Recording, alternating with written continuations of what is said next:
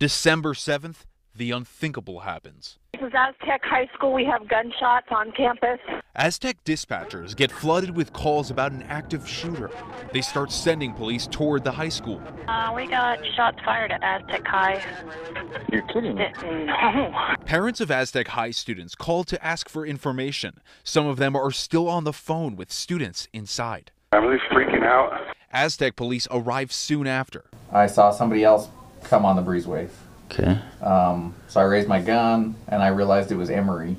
Emery's the maintenance guy.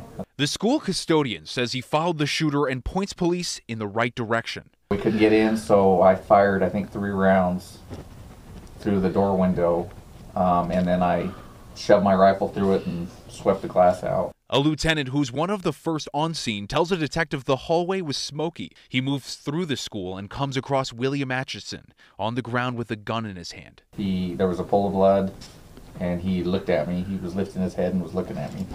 Atchison killed himself, but not before killing 2 students near the bathroom where he got ready. Just wish I'd got there quicker.